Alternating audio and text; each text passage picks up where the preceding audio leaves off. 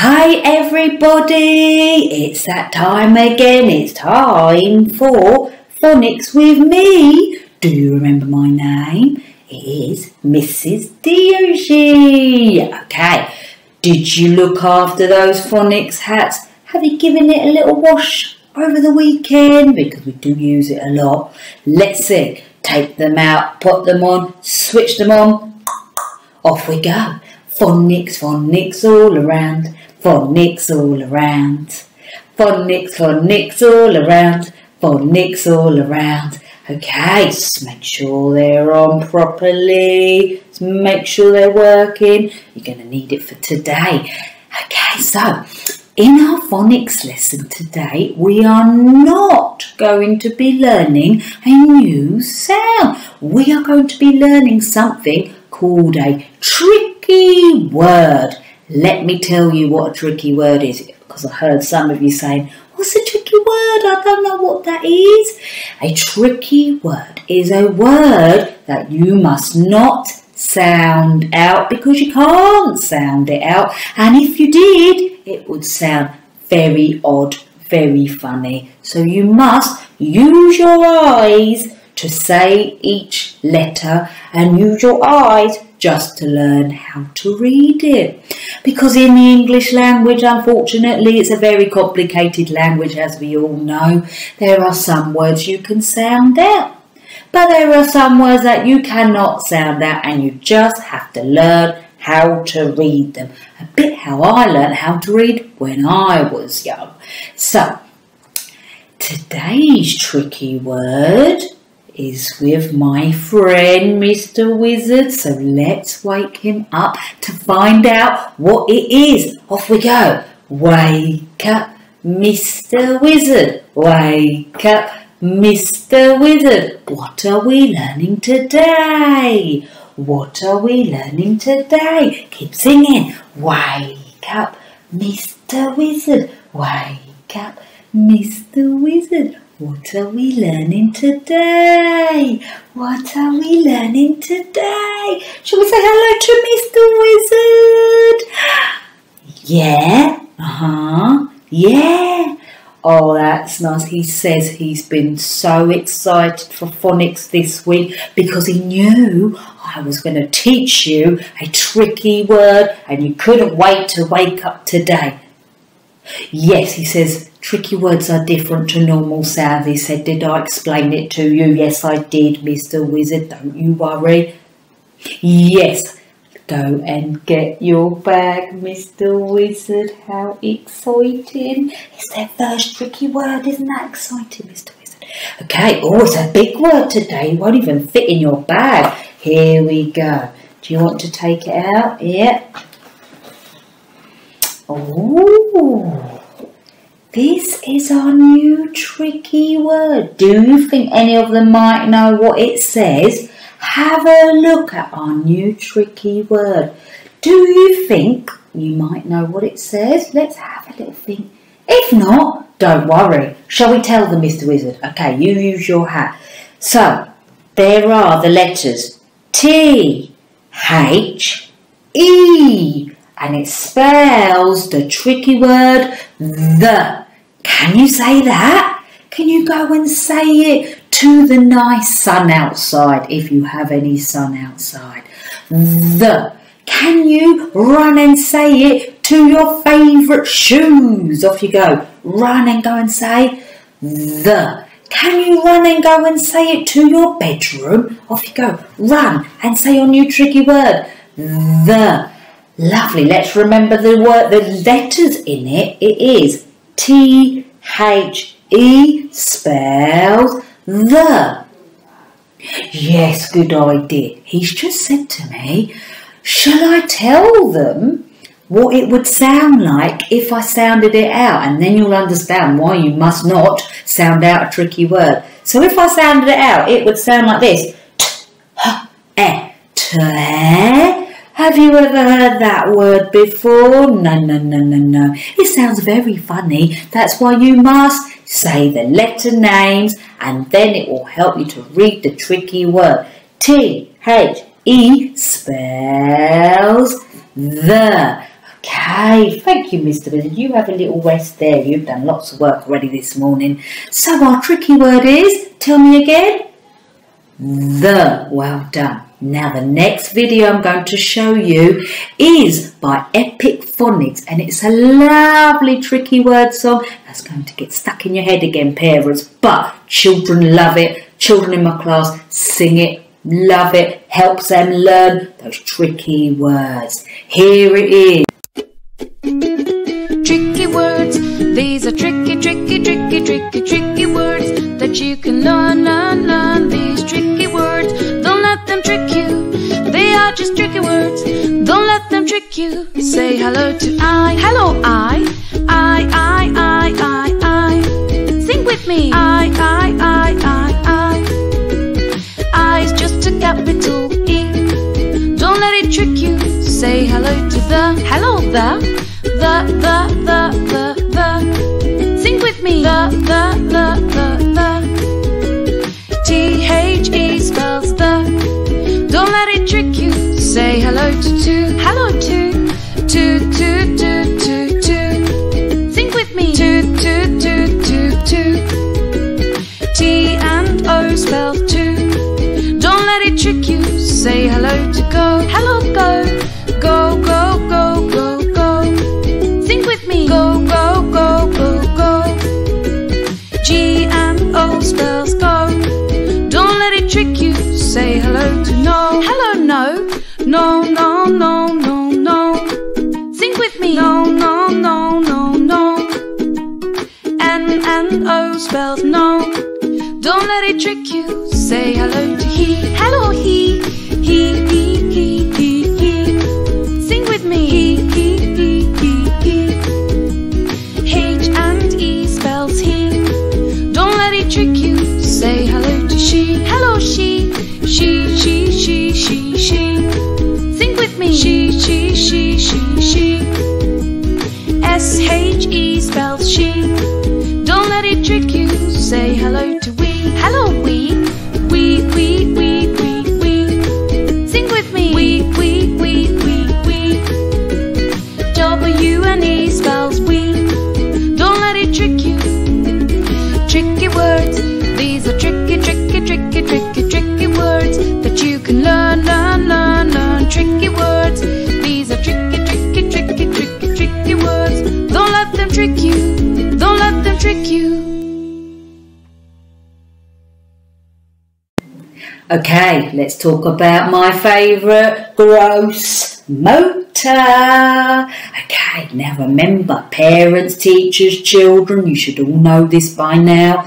If you work all of this part of your body, arms, shoulders, wrists, get that all moving, it will help you to do what?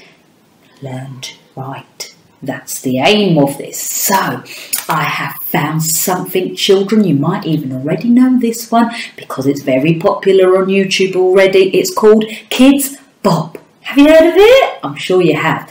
Now, parents, if you're like, who's Kidz Bop? What is that? It is a group of children that sing popular pop songs that you might hear on the radio, but it's not the adults or the original people singing. It's a group of children singing it, but what is great about it as well, they also are dancing to it, and the dance moves are really simple for the children to copy, but boy, it's great. They're going to be having fun dancing, but parents, they don't know that they're building all of this to help them do this. So children, show your adults your best dance moves. For our fine motor activity today, I've got a new friend joining us with some nice long hair, and you will need some scissors. Now, you know I always tell you about Instagram. Teachers, if you are a teacher and you are getting bored of using the same old fine motor activities, I cannot recommend enough to get onto Instagram, because there are so many imaginative ideas on there that will really enhance your teaching, and children will absolutely love it. And here we go. I have found a simple scissor activity, but how fun does this look for a child? They'll absolutely love this. So this account, and I'm fingers crossed, I hope I pronounced it correctly, Edeline's Hearts and Crafts. Okay, that's the account. Check it out. The link will be on my account and on my Facebook, so definitely check them out. Look at this imaginative idea that will get your children building those fine motor muscles. So, parents, I know in my class when some parents see scissors, they freak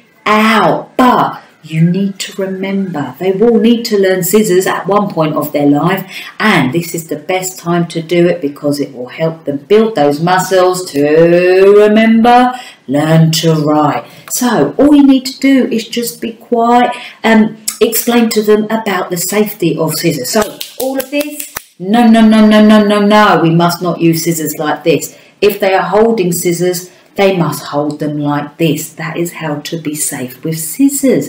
So, teaching them scissors, get your daddy finger, children, put that in the first hole. Get your mummy finger, your brother finger, put it in the second hole. Now, these are children's fist scissors, and my fingers are a bit of a tight squeeze in there. But that is how you teach them how to use scissors, and off they go. So, the task today is your friend has got some long hair. She needs to get it cut. Can you help her? And off they go. They are going to be chopping and having fun being a hairdresser, but at the same time, they don't realise that they are building those finger muscles. For our letter formation activity, I found this on Instagram under the account Creative Mummy Stuff, as she's got some super activities that I will share the link of her account on my Instagram and on my Facebook page. So check her out. In this activity, please, can you get your child to write today's tricky word with the letters T, H, E, and please try and get them to write it in their big letters. Now, their writing may not look like mine yet, but don't worry, all the handwriting practice they are getting is great, so just let them have a try. Then, what I would like you to do next, children parents, let's do some recycling. Now, these are the pieces of paper from our fine motor activity. Then, what they will need to do is get those scissors again. We'll get a bit of fine motor and letter formation in this activity. Get them to chop it into smaller pieces, because what they will do is they will glue the pieces onto their letters. What a fun and engaging activity, which will be working those fine motor and get them practicing those letters. Enjoy! For today's tricky word activity, I have got some very exciting tricky word eggs, and this activity was found under the Instagram account Mummy Millington. I will put a link to her account on my page so you can check her out for some more fun, exciting games. So for this activity, you will need to obviously draw some dinosaur eggs out. If your child is very good at scissors, you can get them to cut out the zigzags and the dinosaur eggs. But I would recommend for all the children to do the letter writing bit, because the more practice they get in to write the letters, the better their handwriting will become. So children, you write the letters, and if you're good at scissors, help your adult to cut it out too. But the aim of this game is to figure out how to spell that tricky word. So, do you remember that tricky word we're trying to spell, children? It is the. Now, use your phonics brain. Which letter comes first? You need to reorganise it. Your brain should be telling you it is T. What's the next letter your brain is telling you? You should be thinking it is H. And then your brain should be telling you the next letter in the tricky word, the, is E. And that is our game. And I've done the same sort of thing with the egg, but I've reorganised the letters in a different way. And off you go. Your brain should be telling you it is T, and then a H, and then an E spells the. Have fun. For our reading activity today, we are going to be using the resource Oxford Owl. Now, I have put a post on my Facebook page about how to get onto this website a few weeks ago, but if you don't remember it, don't worry, the next video will show you how to get back on there. If you're like, what is Oxford Owl? Teachers, if you don't know about this, get onto this. Oxford Owl is a free resource and it has got loads of ebooks, and it's fantastic to use at the end of the day during story time, or if your children are going a bit crazy and you need to calm them down, use it then. The same, parents, you can use it at home. Again, if you want to do some story time at home, or if you need to calm your children down, there is a big range of books on there, and this is what we're going to use today to help us learn to read, children. So this is what we're going to do. I will show you in the next video how to get onto a specific book, because we will need to be looking for today's tricky word, which is, tell me, the. How do I spell it? Tell me the letters. T, H, E. Yes, well done. So, parents, obviously your children can't read fluently yet, but that doesn't mean they can't help you to read. So when you are reading, parents, and you spot a phoneme, a sound that we have been learning already, you don't say it. Get your child to point using their reading finger and get them to say the phoneme. That will be the beginnings of reading. So children, can't get mummy or daddy or whoever is at home to do all the reading. You need to help too. That's how we learn to read. So, parents, when you are reading and you say a tricky word, children, it's your job to be listening carefully. If you hear your adult say this tricky word, you need to shout out, stop! And then you need to get your reading eyes and you need to look at where your adult was reading, get your reading finger and point to where you see the tricky word, the. Do you think you can do it? I'm sure you can. Enjoy starting to learn to read, children. Okay, this is how you get onto Oxford Owl, where the free ebooks are the super duper resource for teachers and for parents. You'll love this one. So go ahead and type in Oxford Owl into Google and then click on the first link. Then what you will need to do is you will need to register, and it's all free, so you just have to put your details in, your username and an email and a password, and then you will have free access to all their resources. They don't just do ebooks, they do loads of other things on there. They do activities and they give you information, so just have a look. But first of all, you will need to register. I have already registered, so I'm going to log in for Oxford Owl for Home. Enter the site, and then in we go. Then you need to click on Browse eBooks, and then scroll down again. Browse the ebook library. Okay, now we were looking for an ebook that had the tricky word the. So you will need to go into the search box and type in the, and then click go, and then it will bring all the books up that have that tricky word in it.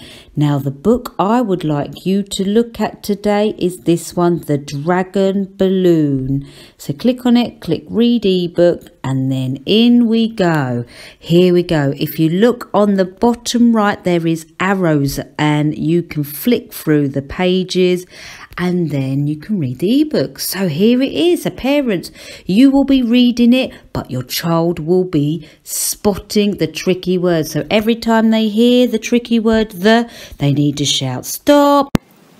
The next part of our session is the extension task. Now parents, only push your children to do this bit if they are confident at writing simple words such as cat, bus, dog, bed, something simple like that. So for example, if you said the word cat to them, they would think in their head, oh, it's got the phonemes at, and they would be able to write it. If they are at that level, then push them to do this next bit, which is to write a sentence. So children, if your brains are ready, switch your ears on. This is how we write a sentence. Now, parents, the best way to introduce a sentence is by doing it in 4 different steps, and I've always done this in my class, and once you keep repeating it, it will slowly feed into their brains and they will remember. So the first step is to think of your sentence. So today we will need to think of a sentence with this tricky word in it. What's that tricky word? Tell everybody. The. Now to help you, I have thought of the sentence already. So the next step you will need to do in a sentence is you will need to say the sentence. You must practice saying the sentence, children, because if you don't, you won't remember what to write, and then that's a bit of a problem, isn't it? So say the sentence, which is today, the red bus. Can you remember that? Say it to the windows, the red bus. Say it to the ceiling, the red bus. Say it to the door, the red bus. Say it to the floor, the red bus. Can you say it to your adult without them helping? Off you go, there's 3 words. Fantastic. Okay, the next step you will need to do is write the sentence. That's what we need to do. So hopefully it's in your brains now, children. Now you need to get your pens ready. So here we go.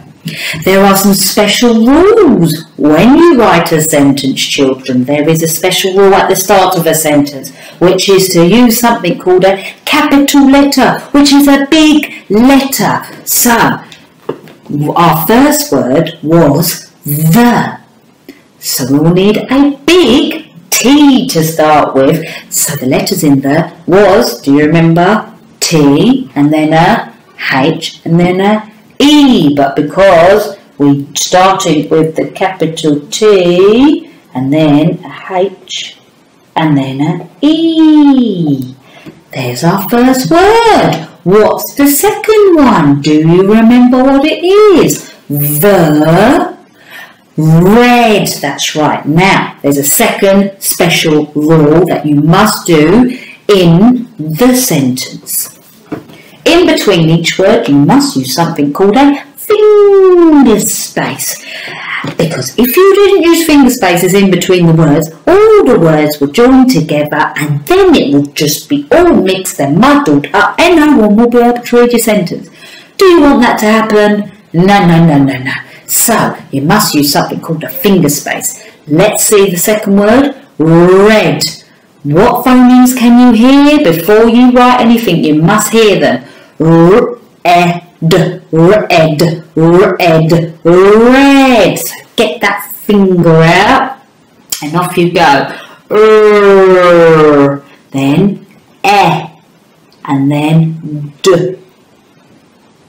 Then you take your finger off and then you can see your sentence. Help me read it to help us figure out the last word.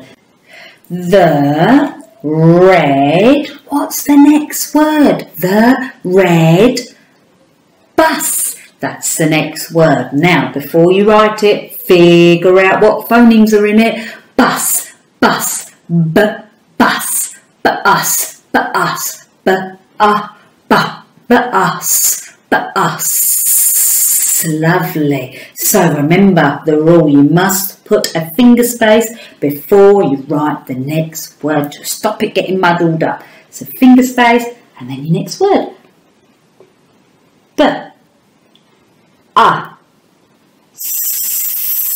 Then you take your finger off.